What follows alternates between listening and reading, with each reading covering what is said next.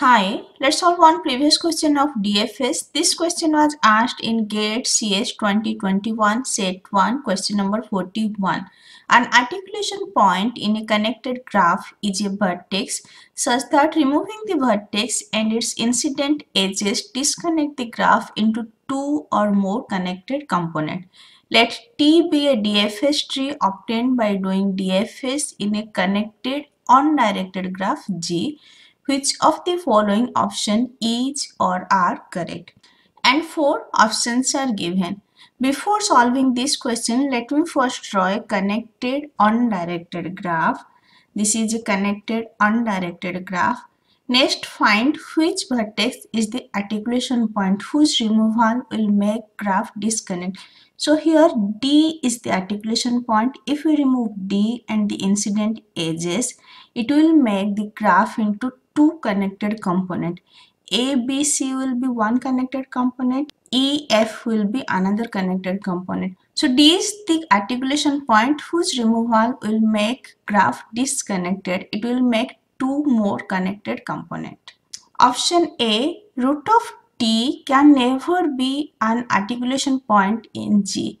So let me try to do DFS starting from articulation point, means starting from D.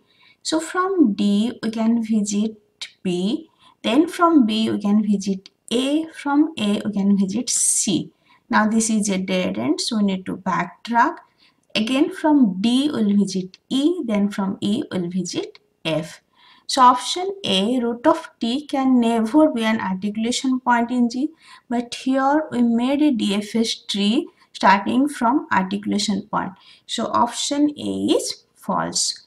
Next, option B, root of T is an articulation point in G if and only if it has two or more children. This is true. D has two children. One is B, another is E. So option B is true. Option C, a leaf of T can be an articulation point in G. Leaf cannot be an articulation point. Articulation point should be at middle. If it will be leaf, then that removal will not make graph disconnect. So leaf of T can never be articulation point. Option C, false. Next, before doing option D, let me create another DFS tree starting from A. From A, we'll visit B. From B, we'll visit D. Then from D, we'll visit E. From E, we'll visit F.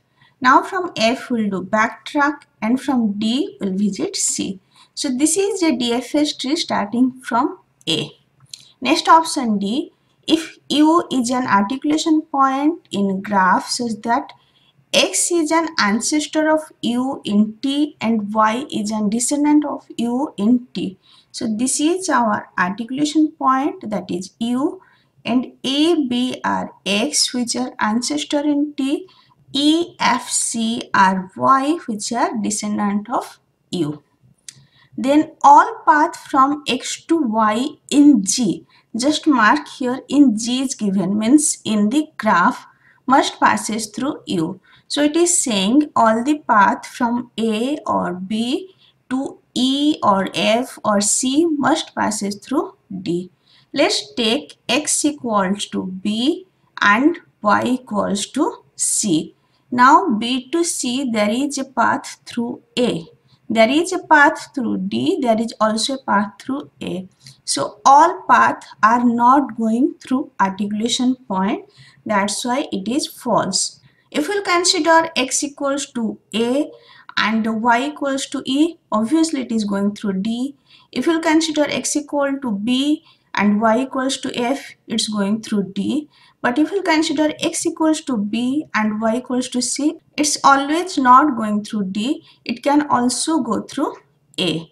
So all paths from X to Y in G are not passing through articulation point.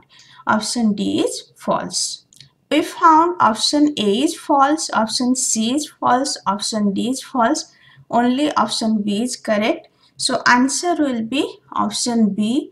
Root of T is an articulation point in G if and only if it has two or more children. I already discussed articulation point, just go through that. You can easily solve this question. And if this lecture is helpful for you, please like and subscribe. Thank you.